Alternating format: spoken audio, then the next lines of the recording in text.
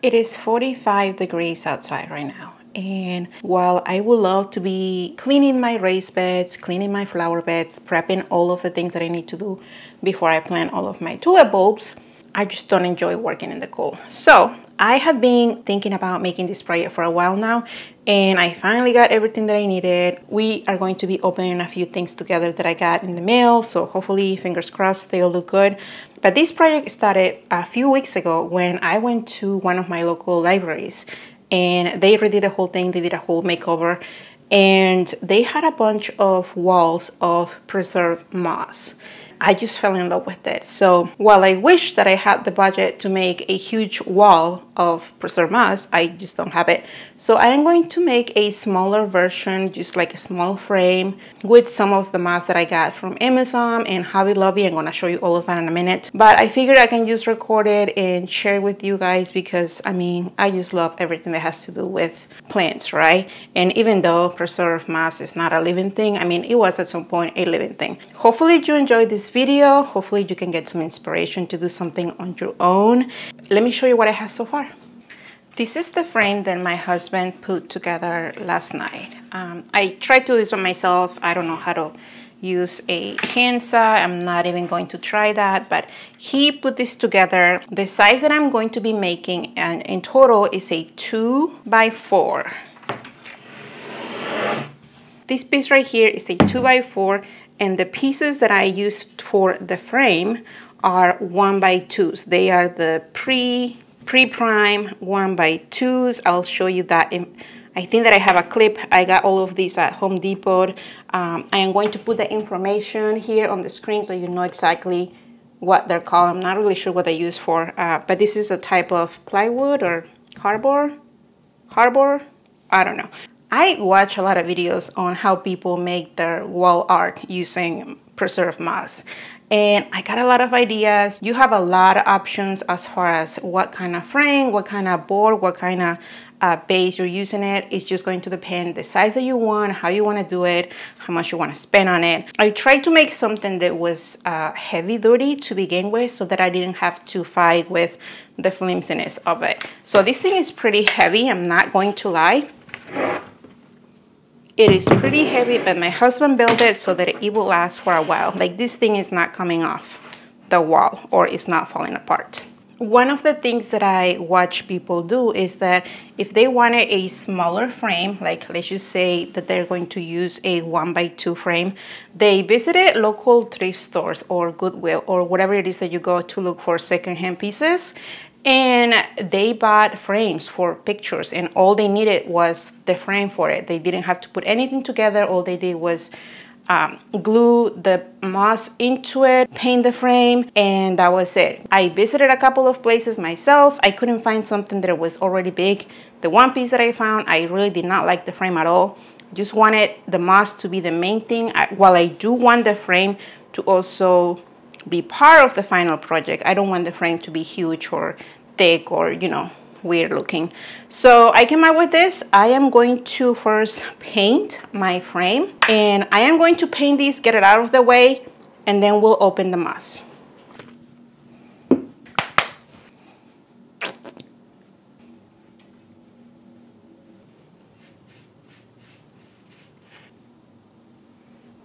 While the frame is finishing drying, I'm going to show you the moss that I purchased. I got 3 different types from Amazon.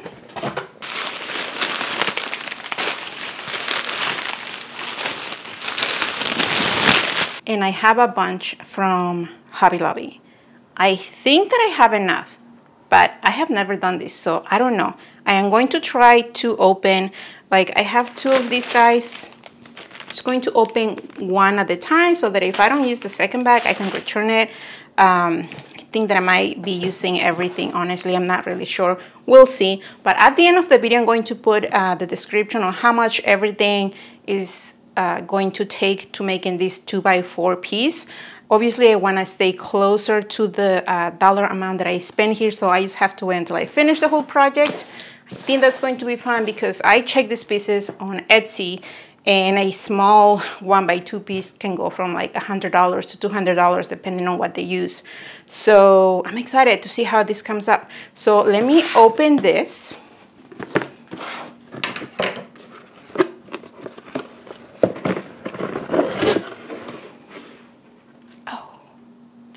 Oh, look at this.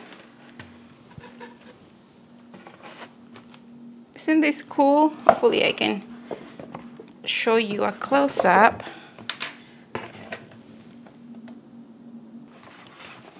Look at this. This is what I got from Amazon. I believe this is a green number 3. I spent so much time checking prices, looking at reviews. They added this little brush, so I guess if there is stuff on it at the end, it's going to be super messy, but that's okay. So these are what they call, this is what they call like the pillow moss. Can you see it? And look at the back. At some point this thing was alive, but look at the color. I love the color. From what I read, they use oils and natural ways of drying this, of preserving this. And I am going to be using every single piece as I can because it's just going to give that different type of texture. Like, look at the sizes. They range from large to small. So I'm not gonna take the whole thing out just yet, but I wanna show you that it comes layer. So they make, I love when the shipping and the packaging is just nice, because I don't know if you can see this. So they have one layer of the moss and then the next one is underneath, and I think that I have a third one. Yes, so I have 3 layers of these, so I have plenty.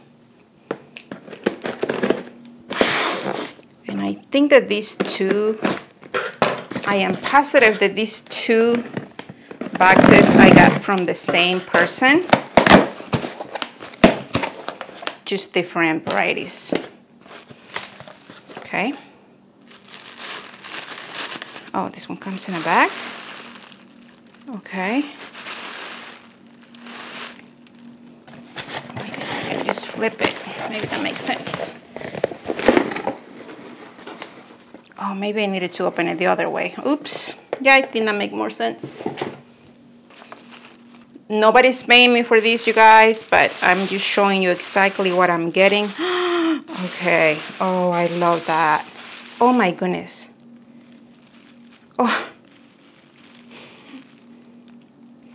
Oh, this is so cool.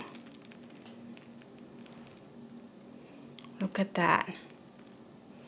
This one is different. Like this one, the other piece that I show you has a lot of the roots at the bottom. But these guys, I feel like they just like cut it off and I don't have a lot of roots to play with. Look at that. But look at the difference in color. I'm going to show you another piece.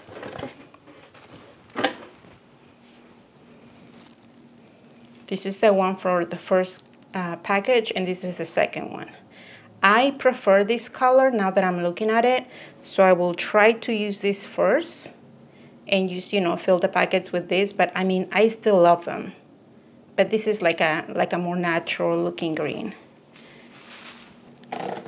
And this right here, this is green A. Just so you know which one, if I add links, just so you know which one. This is green A. And this is green B.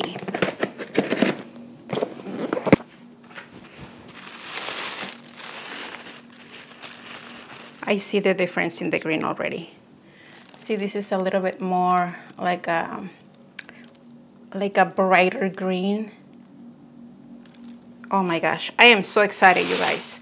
So those 3 boxes I got from Amazon. One, I used 2 companies, one for the first bag and the last 2 boxes for the second company. I will try to add all of the links below. And these guys right here, I got from Hobby Lobby. I just got preserved moss, which these ones are more like a sheet. They're a little bit more flatter. And I also have these Super Moss, which I think is the company, Super Moss. But this one has a different slightly texture. It has a different texture, and I like that a lot.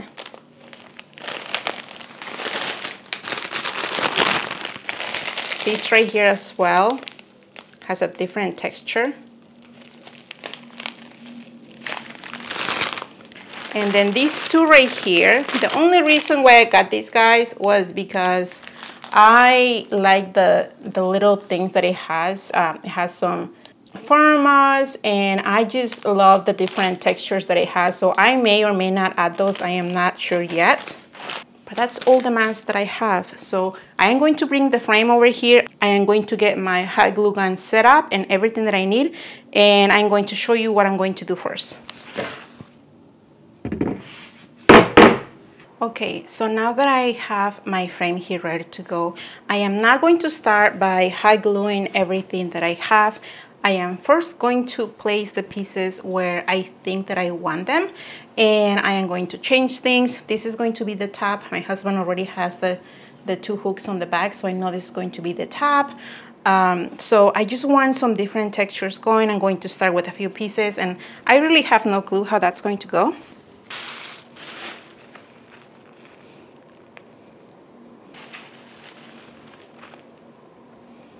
This piece has a perfect 90-degree angle there. So I'm just going to take advantage of that and use that.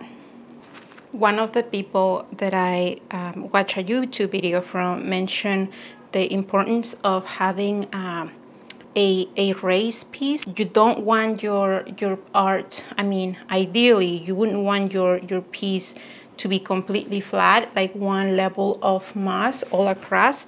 You want to have like little sections of high areas, another section of flatter areas, if that makes any sense. And I found myself drawn to the pieces that were like that. It's just like working with a puzzle.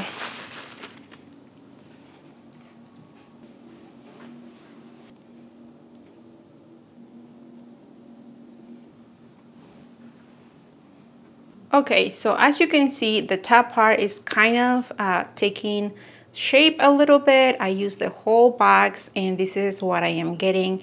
I like that it's kind of falling down towards the bottom of the piece. I think that I am going to keep that. And I am just going to forward placing the rest of the moss that I have. This is the one that I got from Hobby Lobby. This is just kind of like a sheet. You can tell it's like super, super skinny.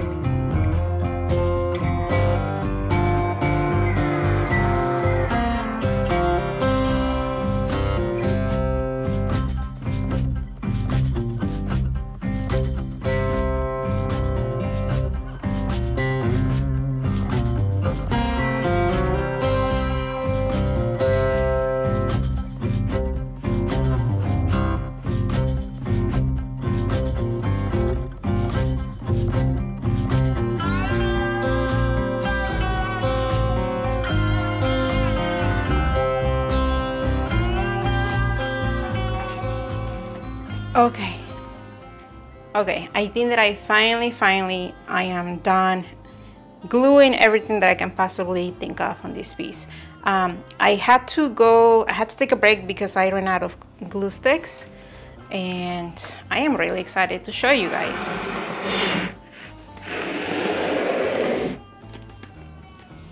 Look at that. Look at this piece.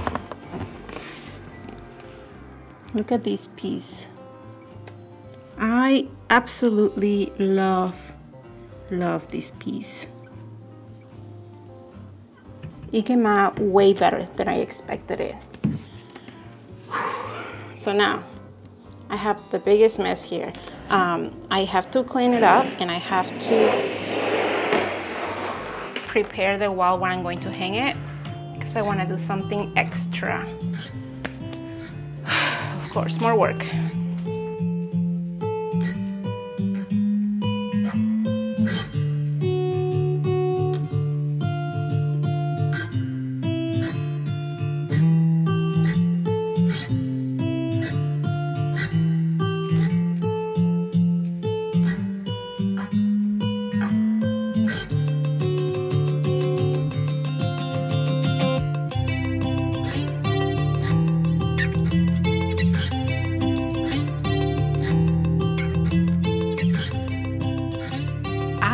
Love how the piece turned out to be. What I am not in love with is the shade of green that I got from Lowe's. I'm not really sure that I'm loving it, but I can easily change it. But to be honest, I am exhausted. I probably worked at least 5 hours from start to finish on this one piece. Am I glad that I did it? Of course. Will I do it again? Probably, but not for a while. I am going to list at the end of the video all of the tools that I use, where I got things. Check the video description for links. I don't know if the links will still be good when you watch this video, but still check the description. I probably spent a good amount of money on it, to be honest, more than I was thinking. But for the price that these guys are going online, I definitely save a lot of money. I hope that you guys enjoyed this video. Thank you for being here, and until the next time.